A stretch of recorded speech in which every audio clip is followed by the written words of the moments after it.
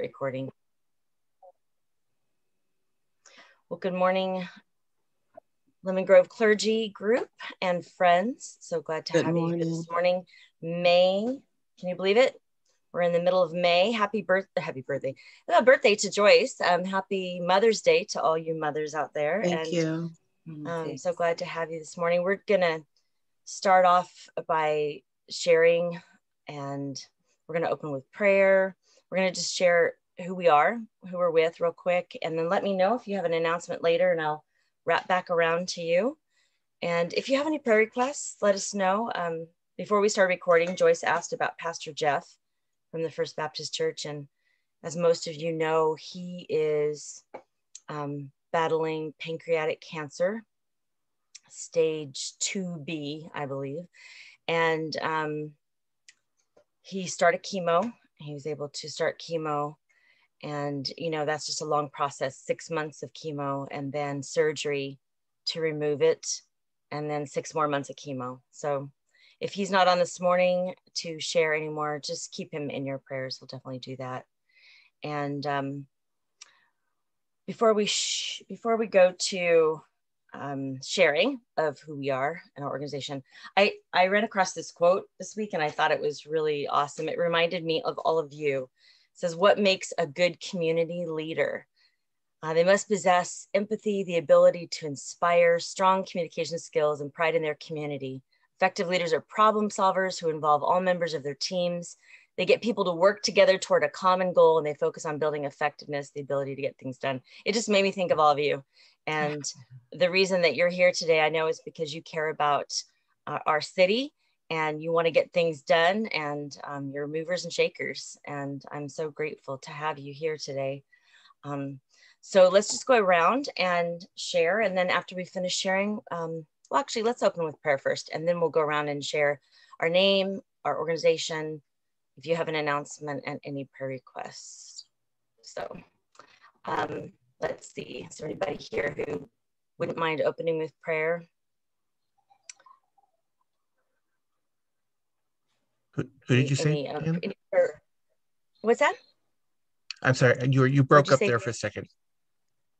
Oh, I was just asking if there's anybody here who wouldn't mind just doing an opening blessing over our time this morning, that what needs to be covered will be covered. And I can do that. I don't have any volunteers. Okay, thanks, David. Just take a deep breath and be present. We're thankful for this meeting and thankful for the opportunity to share, to honor the work that's happening in Lemon Grove, to honor the spiritual and the temporal, to honor each other, to look forward to the work that we do in hope, in peace, and in love. Thank you to all to whom we pray. Amen. Amen. Thank you, David. And David is going to be presenting a little bit later, so I'm looking forward to that. So on my screen, I have Joyce first up. So Joyce, if you want to unmute and share who you are, who you represent, and let me know if you have any announcements. I am Joyce Moore, and I am a 30-plus resident of Lemon Grove, and I am the president of Thrive Lemon Grove, and I am a community organizer, and I do just have an update that I want to share about an event that went very, very well in Lemon Grove over the last 2 weeks. Great. We love great reports. Okay, so next I have David. I was multitasking here. David Shorey, Program Manager for the East Region for the Institute for Public Strategies. And I do have announcements. Great. We'll, can we lump those announcements in right before your presentation? Would that work? Yeah, and actually Dean's going to do the presentation, but we'll Dean, tag okay. team. Great. Okay, great. All right, perfect. Okay, and Monique, good morning to you. I'm Monique Myers. I'm a community partnership prosecutor at the San Diego District Attorney's Office. I do have announcements and a request to go right after Joyce, because I think I know what she's going to talk about, and I'd like to piggyback on what she's talking about. And if she doesn't talk about what I think she's going to talk about, then I'll talk about it. Speaking in code. That's great. Okay. I was not trying to make the announcement now, so I'm trying to give it for later. Right. That's awesome. Okay, Dean. Oh, you're muted. Trying to find the unmute button. There you go. The space bar is supposed to unmute you unless you really want it to, and then it doesn't. Sometimes Good morning, it Dean does. Ambrosini, Institute for Public Strategies, and my announcements will be encompassed in my presentation. Perfect. Thanks, Dean. All right, good morning, Roberta. You're next on my screen. Okay, hi. My name is Roberta Bulling. I'm a member of the Baha'i Faith community, and I'm also a member of the Lemon Grove Historical Society. And I do have announcements for later. Wonderful. Thank you. Good morning, Billy. It looks like you're enjoying the morning on the beach there. Yeah. I'm actually in Virginia right now. Is that right? But, oh, yeah. Thanks for Billy zipping Simmons, North Park Apostolic Church. I have a praise report. I went for a mammogram, and they told me they found some masses in both breasts. And so I had biopsies done last Thursday. And my doctor called me last night and said that none of them are, that they're all benign. Oh, so I am thankful for that. And Absolutely. The reason why I'm in Virginia is to visit my daughter and her family, but also to receive my master's degree in pastoral counseling. Well, congratulations. But I would love to be on the beach too. Yeah, right. Oh, that's great. How long did it take you to get your master's? A year and a half. Year and a half. Good job. That's good. Excellent. Well, thanks for being with us, and enjoy your family time. All right. The Hidalgo, I forgot. What was your first name? Vivian. Vivian, that's right. Okay. Vivian Hidalgo. I am a graduate student worker for the County of San Diego, working alongside the health promotion team for North, Central, and East regions. And I have no announcements. Okay. Thanks for joining us. All right. Shanna? Hi, I'm Shannon Clevenger, and I'm the Crime Prevention Specialist with the San Diego County Sheriff's Department here in Lemon Grove. And I have a brief announcement. Oh, you do? Okay, great. Jennifer. Hello, Jennifer. Hi, this is Jennifer Mendoza. I'm a member of the St. John of the Cross community, and also a Lemon Grove City Council member. And then I just have a brief announcement about our next food distribution. If anyone can help with that. Okay. Please continue. Perfect. Okay. Kaylee, good to have you on this morning. Can you all hear me? Yes, we can. Oh, perfect. I was having major audio issues yesterday, so glad to see that that is not continuing. But yeah, Kaylee Cantor, I am the program specialist from Mothers Against Drunk Driving in San Diego, and I do not have any updates to share with you guys today, but happy to be here. Great to have you. Dedison. Hi, good morning. Yeah, that was close. Dave Edison. Dave. From the County of San Diego Behavioral Health Services. Good morning, everybody, and I have no announcements for today. Great. Good to have you, Dave. Thank you. And Farah, or Farah, I think is how you say it, Farah? Yes, it's Farah. Oh, Farah. I was right the first time. Okay. Yeah. Hello, everyone. Good morning. My name is Farah. I'm from Nile Sisters Development Initiative, and I work on their Full Stop program, which is families uniting locally to solve tobacco proliferation. I have a very quick announcement. Okay. Great. Thanks, Farah. And Lydia, good morning. Good morning, everyone. I'm Lydia Romero, the city manager for the city of Lemon Grove, and I have just one short announcement to make. I do have a 10 o'clock meeting, so if I could just jump the line, that would be great. You got it. No problem. It'll be just one more introduction and then we'll move to you. So I think that might be Susan Farnsworth, the last person on my screen. Is that you, Susan? Susan Farnsworth, Lemon Grove United Methodist Church, and I don't have any announcements or. Okay, great to have you, Susan. Thank you. All right.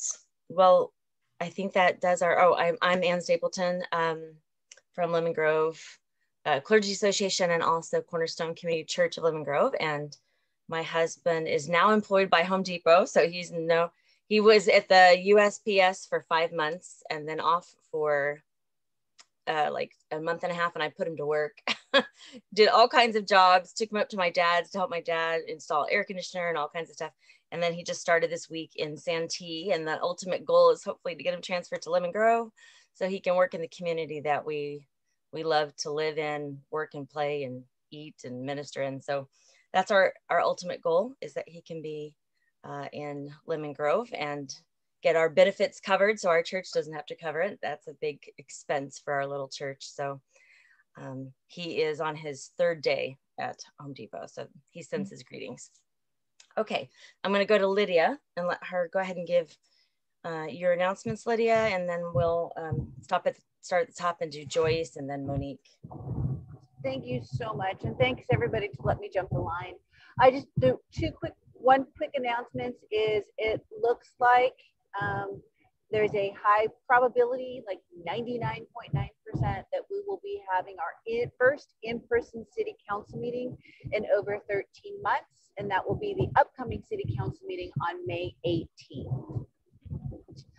We will have safety measures in place and those will be listed on the agenda. But for anybody that would like to attend, the most mandatory thing is making sure that they wear a face covering of some sort, so we can keep everybody safe. And according to the county, we're using the very similar guidelines for the opening of churches. So that's what we'll be targeting. And then look to our website or an announcement from the city on us going back to renting out the park space to residents to hold birthday parties and other of our venues. And then if all of you can pass on to your congregations or to your friends and family, there is a free walk-up vaccination clinic. It moved from the community center, so we could go back in person for the city council meetings to the senior center. I can't recall the hours, but it's up on the county website. And it's a walk-in clinic. Anybody can go in. I think it's 16 and up to get a free vaccination. And those are all of my announcements. I'd be happy to answer questions if anybody had any. So the city council meeting, will it be only in person, or will you be doing like a hybrid model where other people can listen in who don't feel comfortable meeting in public? Unfortunately, we were working in a chambers that was built sometime in the dark ages. And so we don't even have telephone capability in the council chambers to do anything. Yes. So, and our computer system is very old, that does not have the capability of allowing us to stream. So it'll be just in person. We will allow those folks that do feel uncomfortable that they can still submit comments, written comments, and we'll take those written comments and then read them publicly. So we're making that provision. We looked at trying to upgrade the council chambers, and at this point, it's just too expensive to having to rip out. We would literally have to rip out the entire IT system and put in a brand new system to make it work. Oh yeah, that'd be because of the sound. Yeah, because of the sound system. Because it's an integrated sound system, and so we'd have to integrate a sound system with some sort of video device that we don't have. So That's going to be on the docket. I know I've spoken to at least the mayor about perhaps making that a project in the future. So she's put me on a quest to find funding on that before we start having some serious discussions. Wow. Okay. Does anybody have any questions for Lydia, or it could be about what she talked about or something else? No questions? Yes, I would just want to share along with what she shared about the vaccination site. I worked that last week. So it's walk-ups are good, but it's real important that people make appointments, because the way it works is the appointments are first and they go by the dosage. So each day they have so many dosage of the vaccine to give for the walk-ups. So appointments is the best way to go, and hope you get a walk-up, have some available. And I have to say that that particular site is very busy, very busy, because I give a community health worker. So what we do, we assist in giving packets, and then we can make appointments. And in our 45 minutes, I had given out all of my packets, and I had 50, and so they were all gone. Okay, that's good information. Yeah, the appointments are, sometimes they're tricky to find the appointment at the place where you want, but if you just keep trying, you can usually get in. Okay, Lydia, I noticed that Conrad's Mortuary had a for sale sign on it. What happened are we losing our mortuary in Lemon Grove? Do you know? That particular mortuary closed down, and we were never given a reason why. They shut down. So yes, it shut down, and I can't tell you that particular business was doing a robust business during coronavirus. Not to be morbid, right? But so I don't know whether they decided just to close that particular site down, or the folks that were running it decided to walk away. We do have one other mortuary in town, and the name escapes me, but they're on, I believe they're on, not Harris Street, the street just over, but it might be west, that they're located at. But yes, yes, they left, and we still don't know why. That's interesting. They've been around for a long time. I can add a little bit to that, Anne. Go ahead. I know Donna Conrad, and she retired, she was almost 80 years old, and her son was running the business with her, but he was 60, so he retired also. He was old enough to retire also. May I help you? So anyway, they retired and they sold the business to Dignity Partners, and which is kind of a big conglomerate of mortuaries. And then for whatever reason, Dignity is, but the Conrads never owned the property. They always rented the property. I don't know why Dignity decided to move, but that's kind of what happened there. And then I noticed there was a sign where the International Market used to be. Is the pet hospital going through? Because I remember that was on the docket for a while. Yes, I think he was waiting. Yes, I think he was waiting for some financing and some other internal stuff to do. So he's moving forward with that project, and hopefully he's got all his building permits and everything he needs to go forward with. So hopefully they'll be starting construction fairly shortly, which will be nice to have that amenity there. Yes. Yes. That's going to be great. Get rid of some of the. Oh, I had a question, Anne. Yeah. For Lydia, is Barry's Athletics going to be still located in Lemon Grove? So yes. So Barry's just relocated to a new space that's right across from Lemon Grove Cafe. I think that's North Avenue. They are actually doing their move-in date this week, and they should be open for business, walk-up business, and retail online business. Talking to John, he was anticipating early next week. Wow. Thank you. Yes. A lot of things moving, a lot of things on the move. And I have a question for Lydia too, please. Okay. Lydia, do you have any information on the Anna's restaurant building? I see they're doing some construction there. Do you know who's coming there?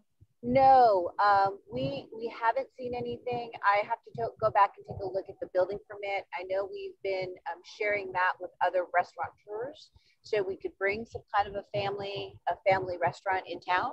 So I'll check on that, Joyce, and get back to you. Thank you.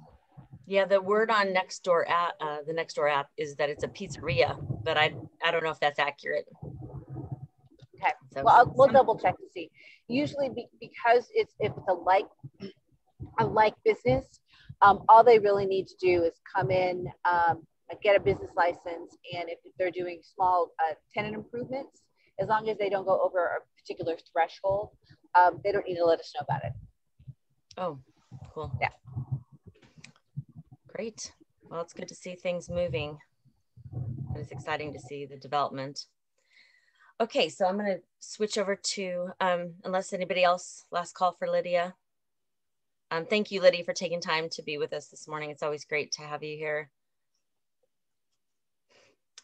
So I'm going to go to Joyce, and she wants me to share a picture. I was able to open it up, Joyce. So, okay. So there's the picture that Joyce wants me to share. So go ahead, Joyce.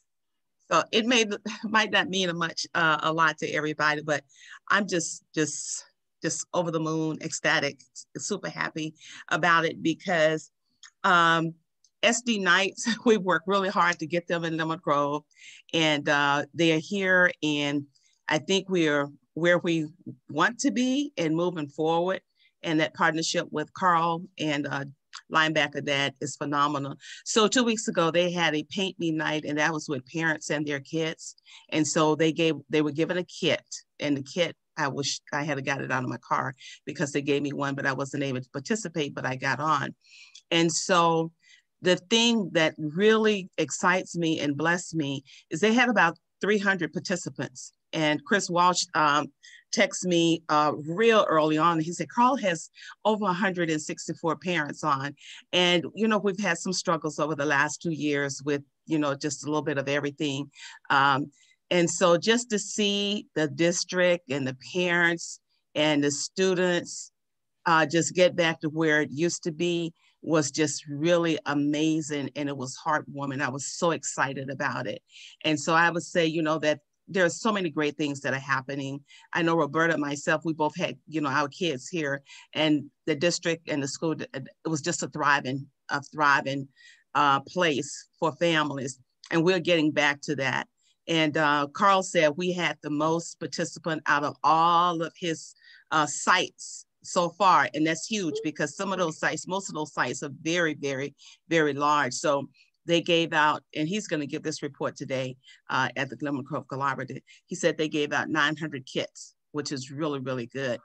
I showed this one because this was the mayor's, and they asked her to do, you know, just do a greeting, and she came on and she greeted, and she stayed on and she participated. So this is her picture. And she's really proud of it. Yeah, this is hers, and she's really proud of it. So if you go to her office, you're probably going to see it. And I was just really, really grateful because she had to move some things around to, you know, come in and participate, in which she always does, Lemon Grove first. And so I just wanted to share those two things, and I'm really, really excited. So when you guys get the flyers from SD Nights, I usually send everything out. If you could just help me by continuing to help put the word out, I would greatly appreciate it. And also, because I am a community health worker, I work many sites. So I'm all over San Diego County. So if you do need an appointment, you can call me or text me. And if you text me while I'm at a site, what I can start doing, if I'm at a site and I know they have extra vaccines, then I'll just send that out to Ann. If she has time to send it out, that would be great. So you can just come on over and get your vaccine, but appointments is still the best way to go. And we need to get more San Diegans vaccinated because everything is opening up. And this is not a safe time. It might seem like it's a safe time, but it's a very, very, very important time for us to really continue to practice the CDC guidelines. So we don't want to be going back and forth, opening up and then closing back down. And so with the safety guidelines and people getting vaccinated, that's why we're where we are now. And it has taken us a long time to get here. And I know I'm ready to get out. I'm going to be traveling at the end of the month to celebrate my mother-in-law's 88th birthday. And I want everybody that's traveling with me to be safe. I'm going to be safe, but I want them to be safe as well. So that's what I have. And thank you so very much, Ann, for all you guys continue to do. And thank all of you for just your wonderful work that you do for our city. I really, really appreciate it.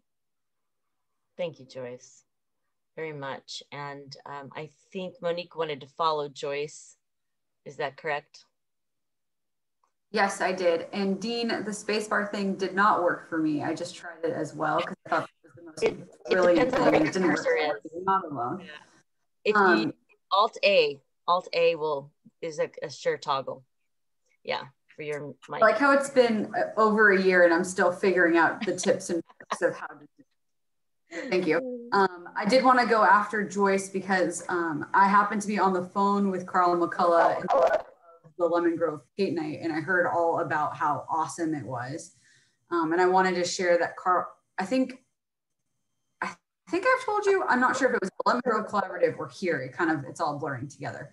But Carl and I have worked together for the past 2 years on putting on crime prevention presentations or events with law enforcement and students working together. And we've done it where it's like a crime prevention presentation before the fun activity, or a joint activity for youth and law enforcement and district attorneys, like an escape room or a murder mystery or something like that. And I wanted to just put that out there. If that's something that would be of interest to the community of Lemon Grove, I'm happy to work with Carl on doing that kind of thing. It's a great way to get information to people at their homes, right, directly, and then they can ask questions, or to engage in law enforcement in a different way than how they might otherwise engage with them, to just start rebuilding some of those relationships. I wanted to share with you a report. It's a really heavy report. It's 108 pages, so I'm sure you're going to print it and tab it and highlight it and live by this document. But it is truly a really great overview of what the district attorney's office has been doing, and it highlights a bunch of new programs. Hopefully none of these are ragingly new to you because I've been attending these meetings and I've been telling you about them, but it's a really great resource of seeing some of the things that are happening in the community that are not what you expect maybe from what we've been doing. So I'll put that in the chat. It's fresh off the presses. Like I said, it's a hefty report, but it really goes into depth of the work that we're doing, and it might trigger something in your mind of different ways that we could also work together. There is an executive summary, so you can check that out, but that might be of interest. And then the last thing, it's not really my update, but I wasn't sure if someone else was going to talk about it, and I feel like I'd be remiss if I didn't, although this is not a DA thing. And maybe it's something that Vivian or Joyce would want to talk about, but it's my understanding, so correct me if I'm wrong, that the county last week announced that organizations can host mobile vaccination clinics now if they believe that 100 people can attend. So they are hoping to be able to get to where the people are by having mobile vaccination clinics, and it can be organized. So you could do it with a group of churches, for example, if your church doesn't believe you could get the right numbers, but a group could come together. And I think this will be particularly significant in light of the fact that Pfizer was just preliminarily approved for 12 and up. It still has to be approved by the CDC in California and San Diego.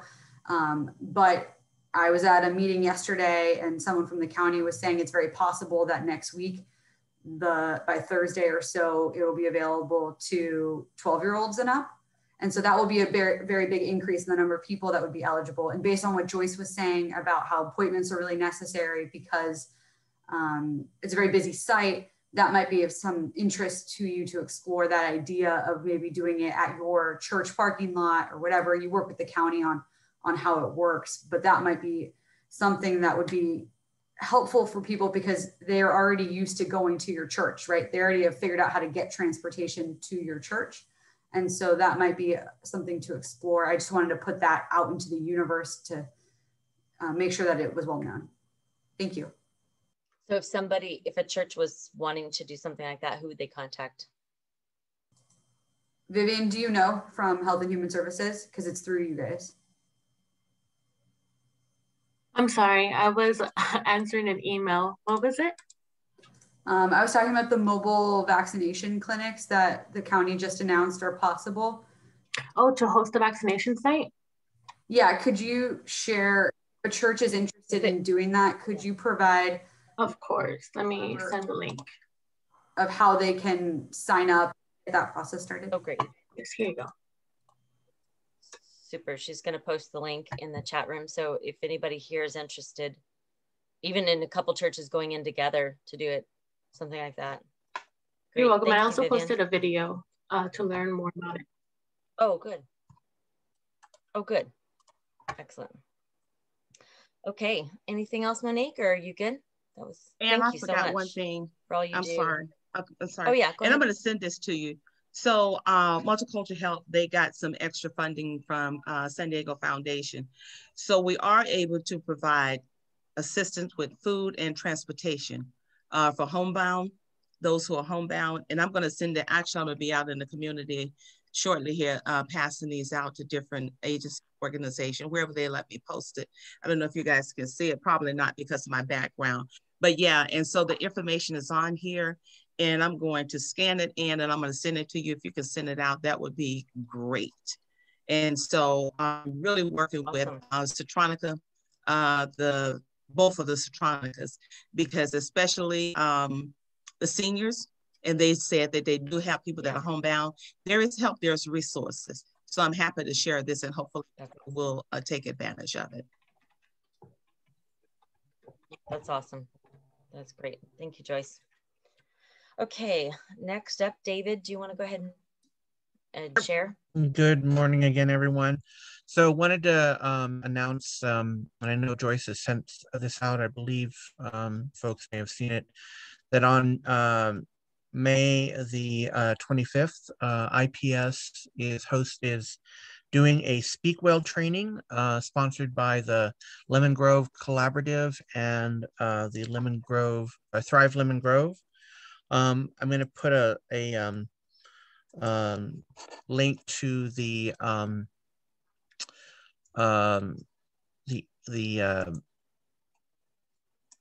well, maybe I'm not going to put it. I'll put a link to the flyer in there, but also put the link to register for it. And basically, it is, well,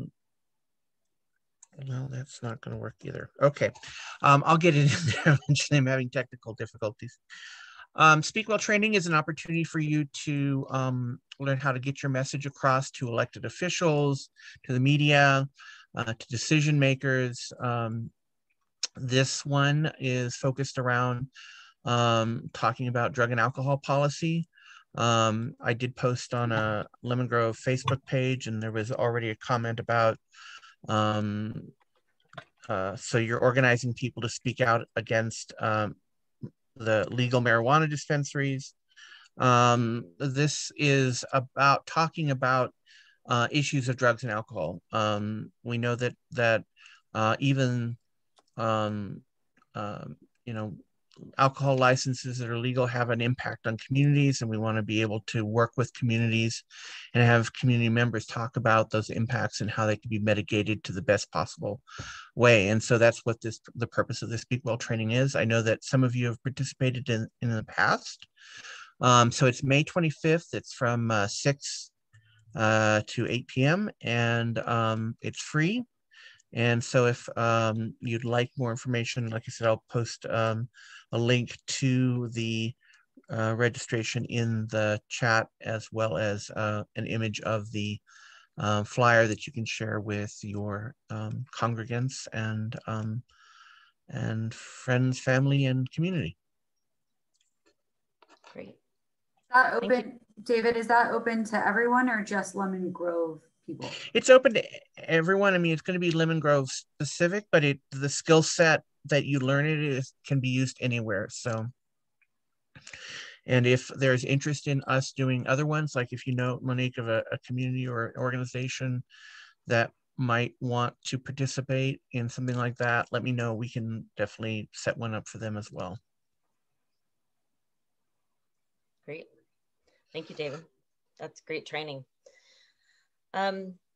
Before I go on to the next announcement, I want to welcome Harriel. Hi, and Sarah. I think you popped on maybe after we did announcements, or somehow I skipped you. So Harriel, do you want to introduce yourself and say what agency or what you're representing? And same for you, after Sarah will be after you.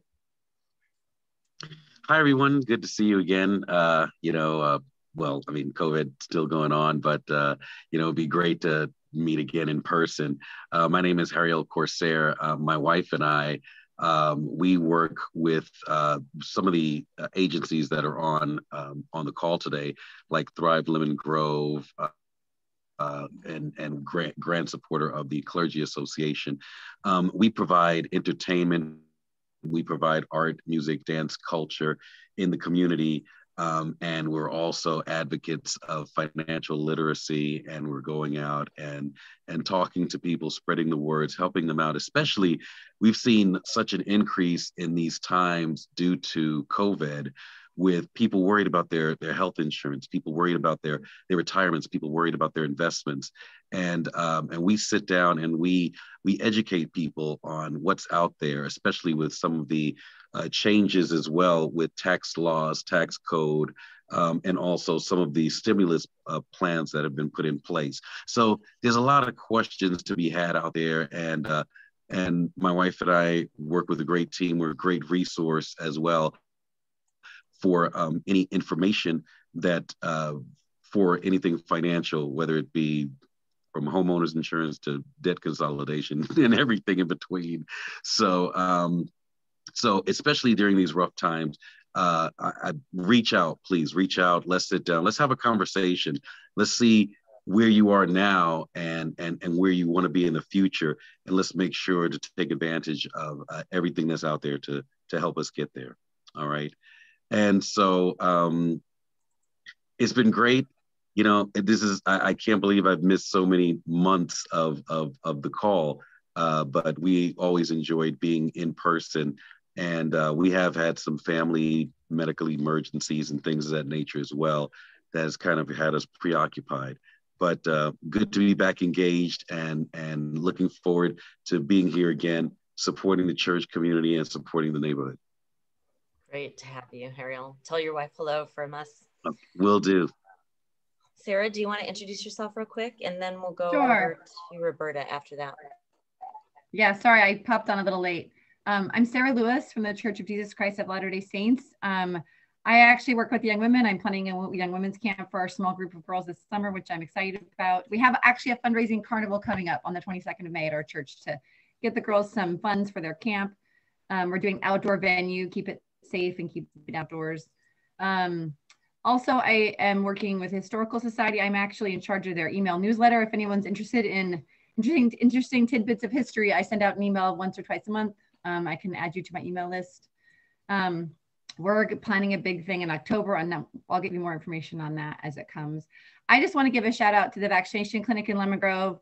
I love that it's here. I took my 16-year-old to get vaccinated as soon as she could be vaccinated. It was easy to walk up. She was able to get a dose because you went early in the day. I know on Thursday you can make appointments for 12 to 15-year-olds. My 18-year-old got vaccinated and he only has one shot, and he was exposed to COVID through coworkers, but he tested negative. So I'm so glad. I'm just so glad I got him vaccinated as soon as he could. I really want to plug for just, even if it just keeps us from having to quarantine for 14 days, it's worth the effort to get vaccinated. So thank you. Great. Great, Sarah. That's good news. And speaking of Historical Society, Roberta, you're up next with your 2 announcements. I think you said you had 2. And you're muted. I'm glad Sarah came on because she gave you the update from the Historical Society. Our gala is going to be Saturday, October 9th. We're going to be unveiling the new name of the park. Civic Center Park is now Treganza Heritage Park. So we're inviting the whole community. It's going to be a great morning. We're going to have an open house of the museums in the afternoon, and in the evening we're having a dinner that you can buy a ticket for, and so on. Share our archives. It's going to be a great, wonderful day if we stay open, of course. And Joyce spoke to that. That we still need to be careful right now, so that we don't have to close down again. We hope that doesn't happen. And the Baha'i community, the announcement we have is that we're holding our 3rd annual Race Amity Day celebration in Lemon Grove. We've asked the mayor to speak. We're lining up speakers that are going to be talking about their experience working with people of other backgrounds and doing things in the community that are uniting. So we're very much looking forward to that. We have to do it webinar style again this year, but we're hoping next year we'll have a picnic in an open space where we can have everybody come and share together. What date is that? That's going to be, it's always the 2nd Sunday in June. And our webinar is going to start at 3. It'll be about a 90-minute program this year because everybody's tired of Zoom. Last year we did a 3-hour one, but we think that an hour and a half is plenty of time this year. Great. Excellent. Yeah. Okay, thank you, Roberta. So we'll have flyers and we'll get the word out. Mike will have to just kind of send a flyer and we can disseminate it to everyone. Perfect. Thank you. Thank you. Shanna, you're up next if you are available. She's got her camera off, but maybe she has. I am. Give me 1 second. Here we go. Okay. Hi, guys. Just a couple things. I wanted Roberta to know that I have done 3 neighborhood watch meetings recently, and they all went really well. One of them got a little chilly because we were outside, but for the most part, everybody was comfortable and able to sit, a safe distance apart. So if anyone is interested in a neighborhood watch meeting or somebody that is, please pass that information along. I'll put my information in the chat so that you can get a hold of me. Also, God willing, as long as nothing changes and we continue this upward movement with the COVID situation, I look forward to August 3rd being National Night Out this year and doing it the proper way. I would like to get some input, especially from Harriel. He was going to help me last year, and unfortunately we didn't have the show that we wanted to, but quite a few of you have great resources that if you wanted to participate, bring a table, set up, definitely I will be reaching out to you for resources for that evening. And when Joyce was mentioning Citronica earlier and the elderly residents, I want to make sure, Joyce, I give you this information and you can pass it along. But you know about our Yana program with the Sheriff's Department.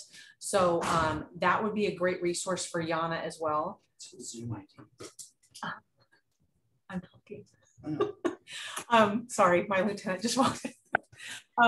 So Yana would be a great program for them, whether they want an in-person visit or just someone to call them daily and check on them. Definitely a free resource that we would love to provide for them. That's awesome. That's great. Is underplaying Yana, because Yana is an amazing program, and I think everyone who's elderly who lives alone should be enrolled in the Yana program because it's really, really amazing. And if you don't know what it is, they basically check on, law enforcement calls you and checks on you every single day and make sure that you're okay. And if you don't pick up your phone, they call your emergency contact if that's how it's requested, and then they show up at your house and make sure that you're okay. And so it's a really, really amazing program if you're elderly and you're living alone. And it provides socialization as well as just safety, right? Like if there's an issue that's going on, that kind of thing, it's Monday through Friday. It's a really, really amazing program. That's great. I've been really impressed by it. So I don't work for the Sheriff's Department, but I think it's really amazing. That's a great program. I'm going to look and see if they have that where my dad lives. That would be great, just to have that extra help, you know? It's helped a lot. Or, you know, unfortunately, a lot of elderly people don't live near other family members, or their children live out of state and they can't check on them. And it's just a reassuring to know that someone's going to check on them every day. We have, you know, found people that would have died had we not, you know, found them when we did. They'd already been on the floor for a couple of hours, but thank God we found them. And yeah, so it's a great program. That's great. Excellent. So if somebody wanted more information on that, would they just go? Yeah, I'm gonna put the number. Okay. Also, what you'll do is you'll call our senior volunteers, and they're the ones that set it up. And I will put all that information in the link as well. Great. Perfect. Thank you. Thank you, Shanna. Jennifer, you're up next.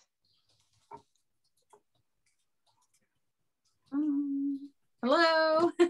Hello. Hi. So I just wanted to remind everybody that we're still doing the monthly food distribution. It's a joint effort of Thrive Lemon Grove, the Lemon Grove Lions, and the city. And we're picking up food on Friday, and we'll be packing it Saturday night at the Recreation Center at 6 p.m.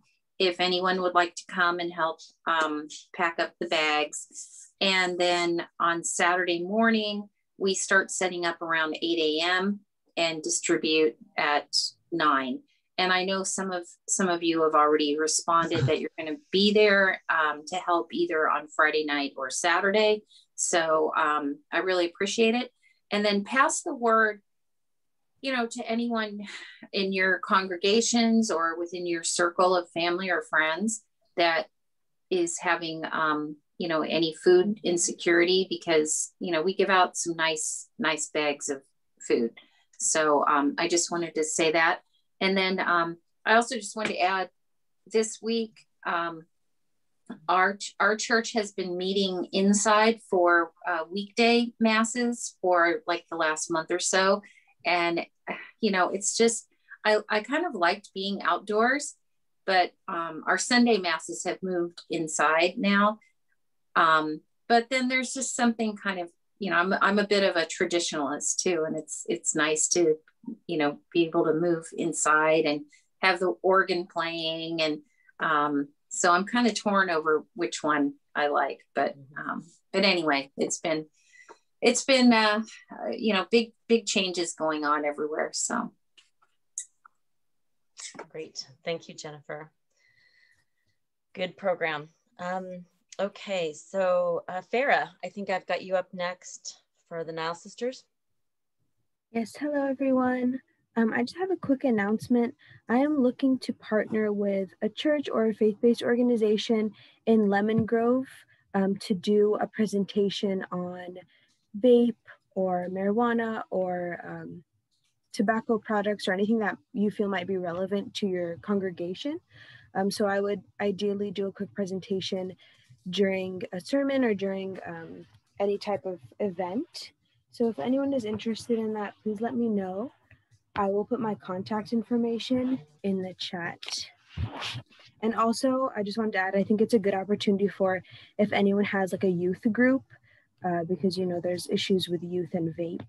So that might be a good opportunity to have some education sessions for them. Great. If you put that in the chat room, I'll make sure to get that out. We don't have a ton of pastors on this morning, so I'll make sure to get that out. That would be a great resource. Thank you. For youth groups especially. Yes, perfect. Thank you so much. Great. Thank you. Wow. Is that all of our announcements? Oh, except for David. Except for Dean, of course. Okay, Dean, I think unless there are any other announcements, we're going to let you make announcements and give us your presentation. I made you co-host in case you need to share your screen. Okay. So yes. There we go. And the presentation came up, correct? Yes. Good. Yes, we see it. Always a relief. There we go. All right, just giving an update, basically, well, a bit more of an in-depth update this time. As you know from previous meetings that I've been in, our overdose data to action program is focusing on fentanyl and the impact that it's had. We have some up-to-date data that I'm sharing and a new direction that we're taking the program. So I just wanted to get everybody acquainted with that. Well, this is our map of East County so that you see our reach region there. And then just moving directly ahead to some fast facts about fentanyl. Basically, it's changed the focus of the opioid epidemic, which occurred in different phases, going from overprescription of pain medication to illicit drugs when those were removed or when that problem was handled. And then fentanyl has made a dramatic rise in the last 10 years, but most specifically in the last 3 years, as you'll see from the figures coming up. And fentanyl, for those that don't know, is a synthetic opioid, extremely potent. It's manufactured in China and it is imported through Mexico, and it's making its way rapidly across the border. Very small amount. As you can see, that's actually a dot of fentanyl on a penny, which at that blown up rate, you don't realize how small that is until you actually look at a penny. 2 micrograms can be fatal. And fentanyl is often cut into, and is actually more often lately cut into, counterfeit prescription drugs that are sold on the streets. These are generally made with very poor quality by, obviously they're counterfeit, so they're not looking for anything more than the return. And it is showing up presently in many street drugs, including cocaine and methamphetamine, which really doesn't make much sense. The graph on my screen basically shows the fentanyl deaths in San Diego County. As I said, it's been an emerging trend starting in 2000. Not a particularly difficult, not a particularly heavy trend, but as you look over the last 4 to 5 years, you'll see that it's seen an increase. Now, the ones that are in the earlier years could well have been for legitimate uses of fentanyl and accidental overdoses on those. These are all believed to be fatalities, according to the medical examiner's office, who was kind enough to provide me with these up-to-date slides. These are the figures for actual suspected, in most cases, counterfeit fentanyl. And as you can see, from 2017, actually, if you go from 16 to 17, 18, I mean, we've effectively doubled. Our figure was 152 in 2019. If you add 2020 to that, you can see that there is a stark difference. And the green bar shows the finalized fentanyl cases. According to the figures given by the medical examiner's office, 11 of those were still pending as of March 31st. So you can see we more than doubled the overdose deaths due to fentanyl this year, which is really responsible for last year, which is responsible for the urgency that we're putting to fighting this epidemic. And this is a breakdown that's really rather interesting because it does show, that there were some seasonal spikes, which, obviously they really don't know exactly much about the supply and where it's coming from, but there was an alarming increase in August. It could have been due to many factors as well as in July.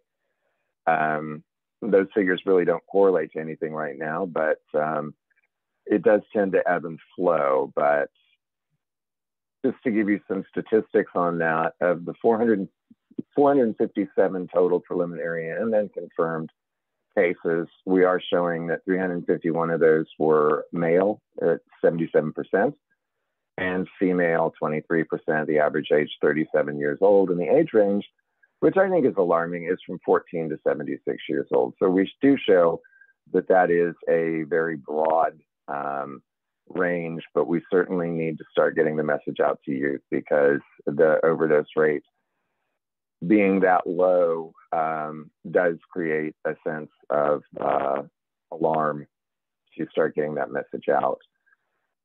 And then this does show that breakdown with the age ranges. with teens, there were 19 overdoses, which, you know, that may seem, and compared to the others, it may not seem that severe, but when you consider that's 19 kids under the age of 20 that have overdosed on fentanyl, it is definitely it's noteworthy.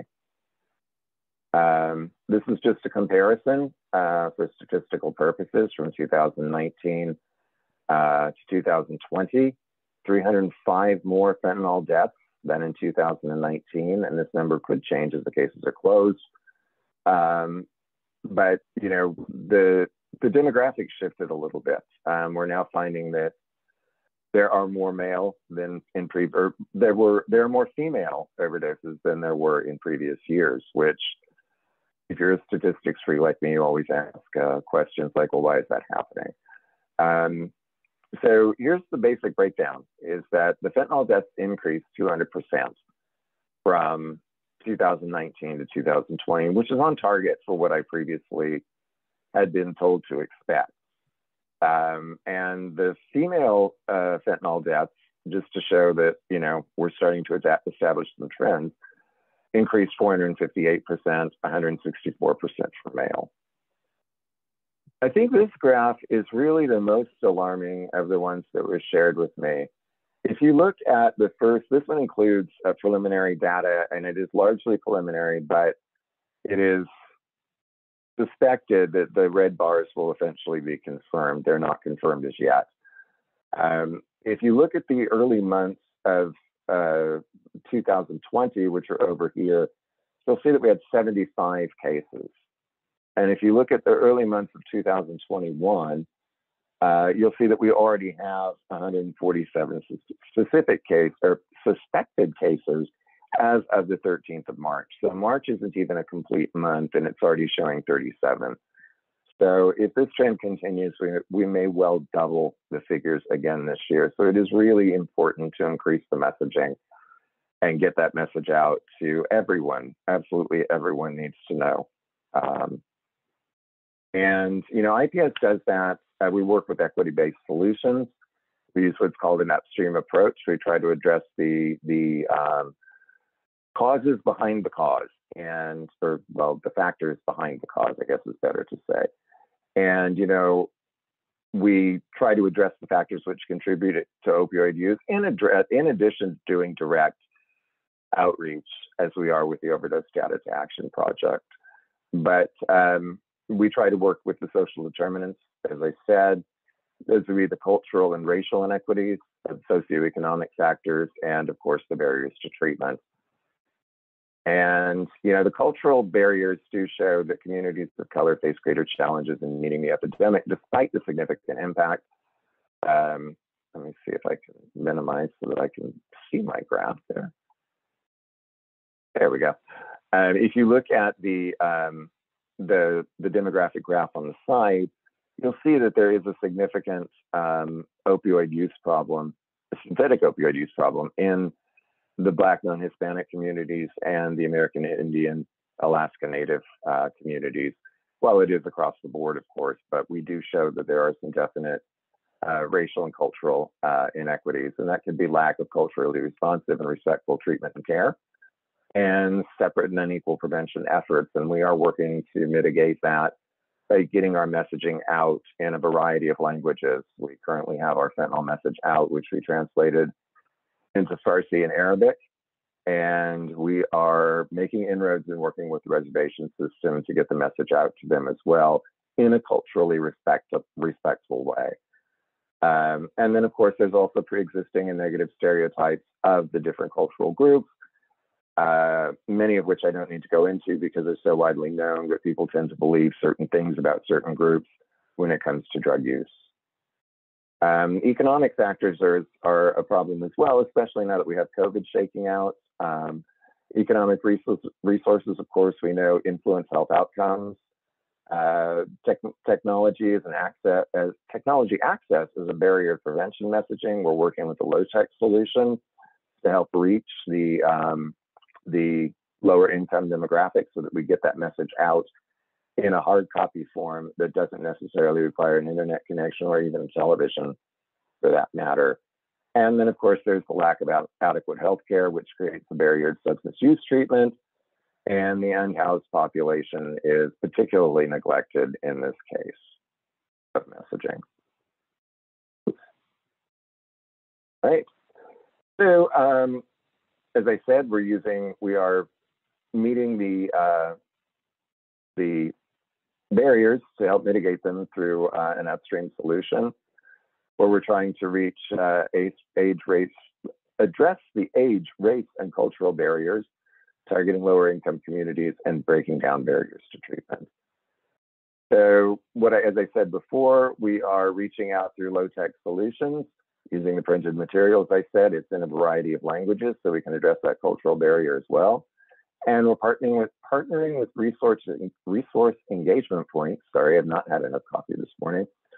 We're trying to get it out to places where the unhoused population congregates, such as libraries, job distribution sites, food distribution sites, job training and workforce development sites, trying to have a lower tech option available there, so that the cards can be stuck into a food distribution bag, and they can be sitting there in the waiting room while someone is waiting at the workforce development agency for service. And we're also working to increase awareness of substance use disorder treatment options.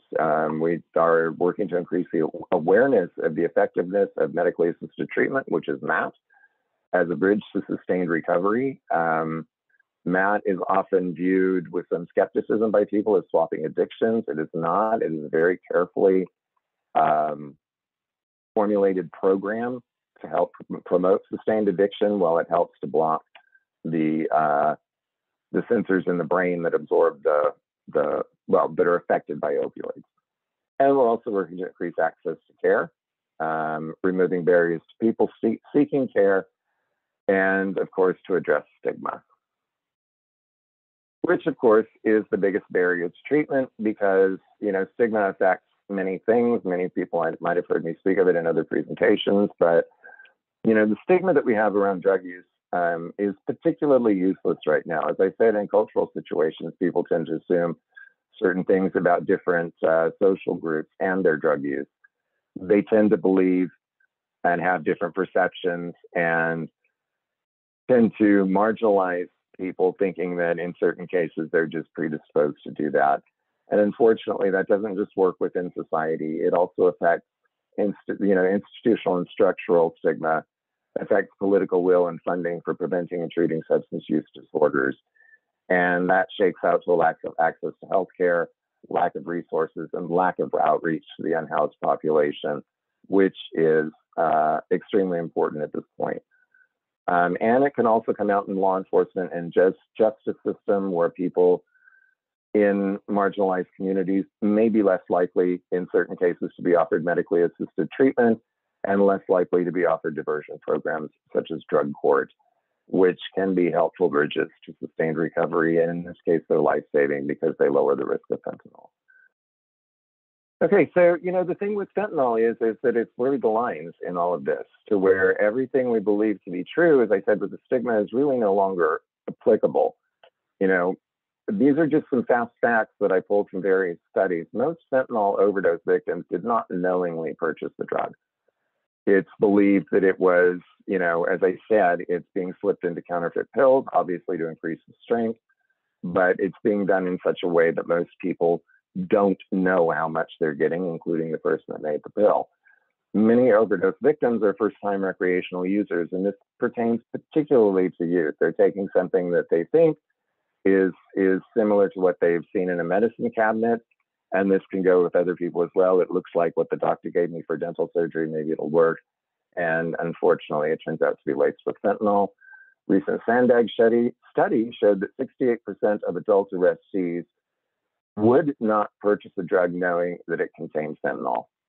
And the counterfeit pills contain inconsistent amounts of the drug, and are believed to be responsible for many of the overdoses. Now, just to let you know, someone really brought that home. I believe it was a police officer in a presentation that I saw, that you just have, when you make that batch of cookies and you eat that one that has a big lump of sugar in it because you didn't mix very well, that's kind of what happens with the fentanyl. These people are not by any means concerned with quality control, and they don't pay attention when they're batching these things.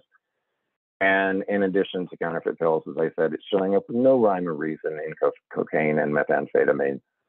So it's really showing that it's time to start looking past the stigma and realize that this risk and this threat is everywhere and it can pertain to anyone. So, you know, we are, as I said, you know, we're meeting the racial and cultural barriers by using culturally appropriate messaging wherever possible and trying to reach people at their level. We're being aware of the impact of the war on drugs and the fact that that may have shut off certain demographics to hearing prevention messaging, and we're crafting age-appropriate prevention messaging to teens. And that is a difficult thing because, you know, with kids, you have to be careful how you say it, because sometimes, and I heard this put very well, sometimes it sounds like a Consumer Reports review where it's something that they may want to try. So we try to meet them at their level, and we try to educate them without enticing or sparking rebellion. We stress the seriousness of drug use without focusing on the effects, which is where they may, you know, think, wow, you know, we hear a serious problem and they think that might sound like fun. And we take a realistic approach. You know, we've learned in years past that scare tactics don't work, and also being realistic when we meet them and being aware of the fact that experimenting is part of growing up. And it's, you know, the forbidden fruit is the one they're going to climb the tree to get. So, you know, we are also, our programs at IPS and throughout the prevention system also help in an upstream way to address raising stronger kids, you know, helping kids make better choices. Our youth engagement programs like ECYC and other similar programs that we have in the South Bay, they help to promote leadership and give students an opportunity to participate in community change. Other programs such as NAMI do the same to help them get the leadership skills. And then it's important to build that positive self-esteem, to encourage personal growth programs, and to build a healthy self-image. Studies have shown that when these are all put into place, the young person is less likely to make a bad decision. So turning it to the community and all of you, kind of my ask slide, what you can do to increase awareness is to help us increase awareness. We do have informational postcards available in a variety of language. We have them in English and Spanish, Tagalog, Farsi, and Arabic. And those are available to put into your reception areas at your churches and at various other facilities. I will be glad to ship them to you and would really appreciate it if you could help get that message out. And it's also important as a community that we take substance use signs seriously. If you think someone is having a problem, this isn't the time to let them work it out on themselves, by themselves. This is the time to reach out and make sure that they know where that resource is. And I think it's also important in, you know, in a congregation or in a church setting, to make sure that people know that those resources are there, and maybe consider peer counseling resources and other programs that can help people have an opportunity to talk about problems before substance use becomes a bigger problem. And, you know, also help foster community growth through leadership programs and building youth leadership skills, and sponsor outreach and treatment programs as well. So those are just some of the things that the community at large can do, and we certainly appreciate help. As I said, it's important to get this message out there. The urgency is increasing, as you've seen from the trends that are expressed in the slides, at an alarming rate, and it is important that we get it out there. These are my references. For those who are interested, I can provide the slides to Anne as well, and my contact information as well, which I'm going to stop sharing. And there we go. So I do have one more announcement to pin onto the end.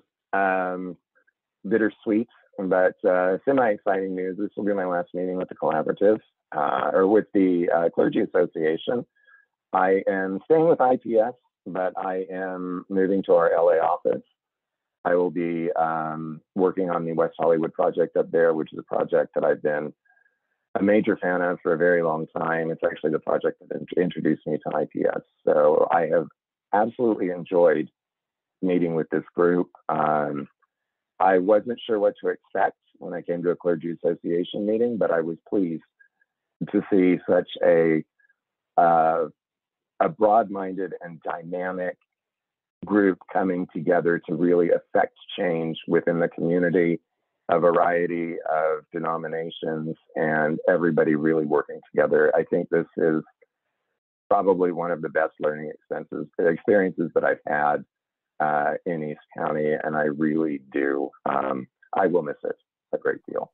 So yes, with that, are there any other questions on the presentation? Thank you, Roberta. Dean. Roberta, it looks like Roberta has a question. Yeah, so does David. Dean, could you talk about that how you could be trained to have that one substance that you give to the person? I can. Yeah. Narcan is an important resource to have, and it is available. IPS, of course, does not offer it directly, but we can help link you with the resource by using my contact information. And Narcan is a drug that immediately reverses the effects of opioids. It helps to knock them off the sensor. I actually have a video that I use in presentations from time to time, but it shows exactly how Narcan works, and it is easy to get. It is easy to use. It's becoming as important as basically an EpiPen is to schools. It just needs to be in that first aid kit. You can get it through a website that I'll be glad to send along with the slides to Anne.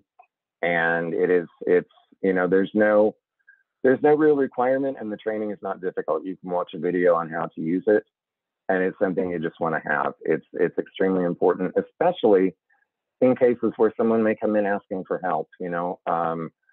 Churches often have people outside, waiting for compassionate people, and they may, in certain cases, be in need of that product. So yes, I will be glad to provide that information to you. And it is, like I said, it's becoming a staple in the first aid kit. It just is something you need to have.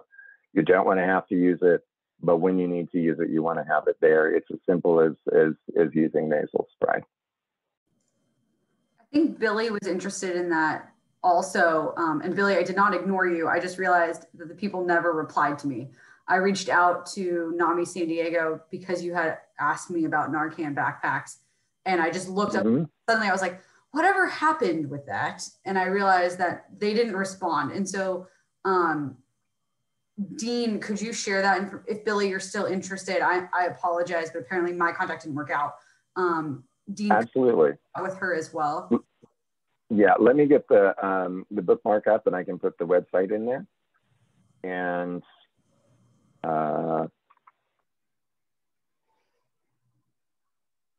then David, did you have a question for Dean as well? While he's putting that up on the chat room. Yeah, go ahead. Yeah, you're muted. So okay, there you go. Oh, no, thank you. Dean, I had a question. You mentioned that towards the end of your presentation that with youth comes experimentation, and that's natural, and that goes probably for all of us sitting here. But I remember the stats earlier. It showed that there was only 19 fentanyl users among teens, but actually the highest group, if my memory serves me correctly, was 30 to 39 years old. So I wonder if the other criteria are maybe that you mentioned, and I don't expect you to go back and look at all those, but if there might be other criteria maybe heavily weighted more than youth experimentation as it concerns fentanyl. Well, true. For the most part, that is the median age range is the 30 to 37, and the 20 to, well, I think 20 to 35 is the breakdown on that. I can't go back to my slide right now. That is the primary one. I think that what's of concern is that the fact that, 19 overdose deaths among teens, it doesn't seem like a lot when it's compared to the others, but it's certainly significant. That's 19 kids that aren't living to see adulthood. And they're generally doing it as the result of one experiment. We're not talking about bad kids in most cases that are, hardcore drug users. They don't always come from bad homes. There have been cases in Encinitas. There have been cases in the better parts of the South Bay, in the nicer parts of East County. This isn't just something that we can say, well, here's the reason. There really isn't a reason. The fact is that they're trying something with the curiosity of a kid. And like I said, kids are going to experiment. And I think we all know from our own youth, we do and did.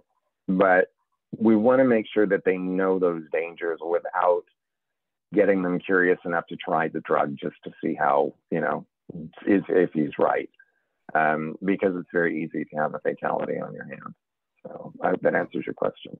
No, thank you. Thank you very much. Some of it is appearing in like Xanax and Ambien and things that children might not perceive as scary because it's not heroin or methamphetamine, it's a pharmaceutical drug. And so they're safer about it. Dean and I have had many conversations about some of the difficulties in talking to students specifically. Dean, you might say it best, but we've both heard from teenagers, well, I don't know anyone who's had this problem. You might not, but it really just takes the one pill and then it's over, right? There isn't like a problem. It's not an addiction where you know someone who's going through a problem. That's not how this works. And one of the things that students have said is they're told, to me, I was told, they get told about a lot of things being dangerous and then they're not that bad. And so, alcohol, for example, marijuana, they get told that this is like the end of the world, but they see how it doesn't appear to be that bad. And so now when we're saying, hey, fentanyl could kill you, you're like, well, is that really true? Because it might not be that bad. Yeah. There's also, David, just to follow up on what Dean and Monique said, that,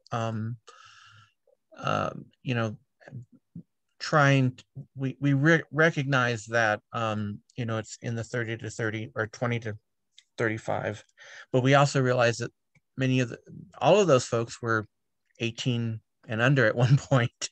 And so trying to instill some prevention in the youth at an early age to keep that eventual early adulthood from changing. We also know that, some of the folks who are engaging in, or who are using at this 20 to 35 age range are going to parties, and perhaps there might be 18, 19-year-old folks there as well. So it's crossing over, and we're trying to engage, having the 18 and above conversation and the 18 and below conversation.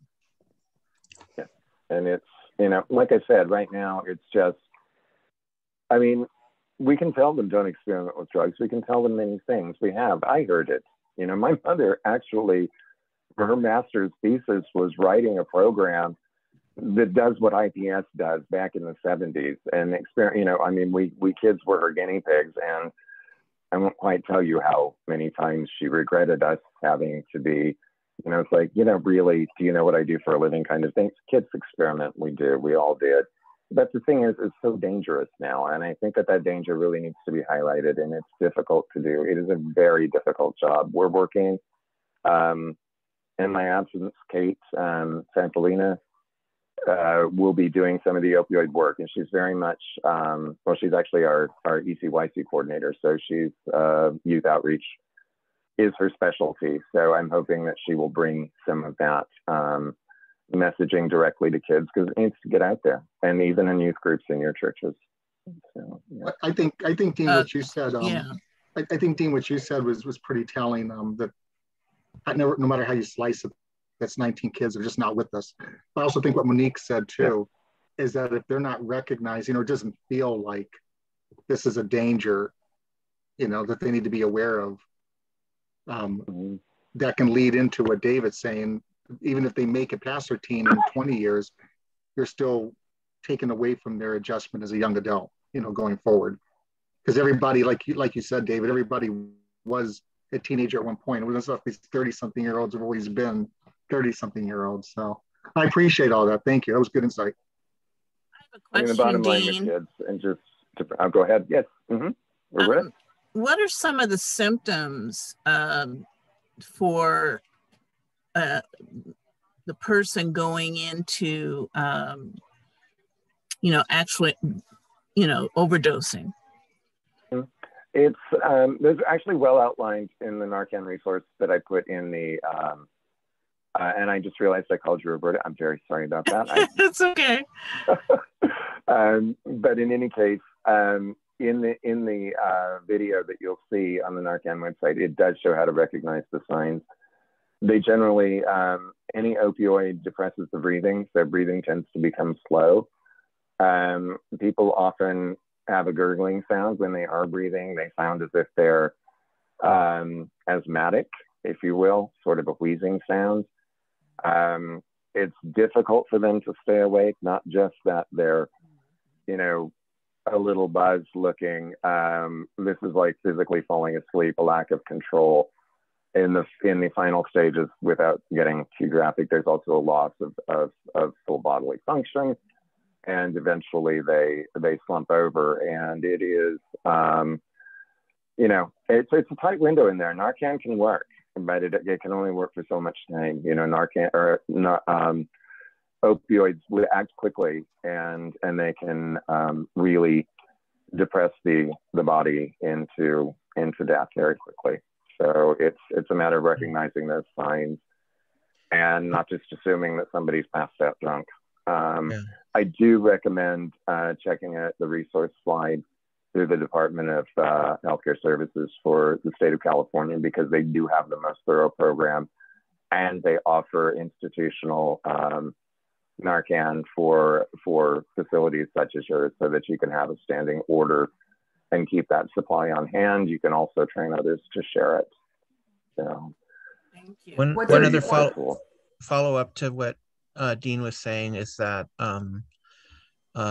two things. One, Narcan is also called naloxone, so you may hear naloxone and Narcan, and that the naloxone will reverse the will impede the effect of the opioid, but it doesn't. It wears off.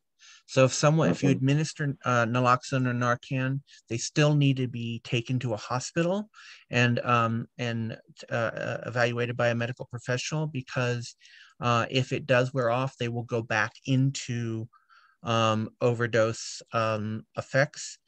Also, as Dean has said, since it does block the reception of the opioid, they start to experience withdrawal symptoms immediately.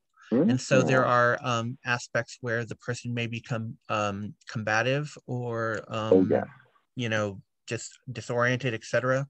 So just be mindful of that when you identify someone who's experiencing an overdose event and you administer Narcan, be sure to have 911 immediately called so that they can respond and the professionals can come in.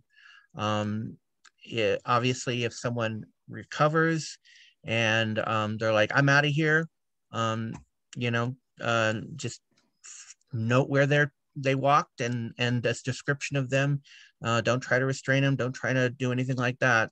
But they're most likely, if you can get 911 medical responders there as soon as you identify the overdose event and then administer the Narcan, the system will work to support them in getting them to a trained medical professional.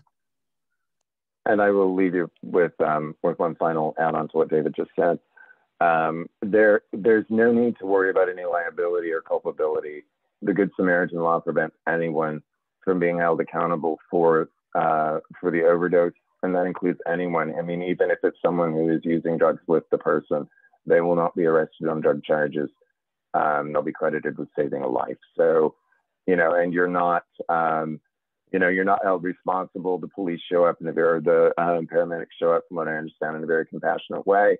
They will ask a person questions, but they don't ask, are you a part of this? Are you doing drugs too, or anything like that? So no one need to ever worry about that. It is important to save a life wherever possible. So, I just put 2 flyers in the chat. Ignore the first 2 that I put in because they're wrong. The most recent ones that I put in are fentanyl flyers that I shared with you last year.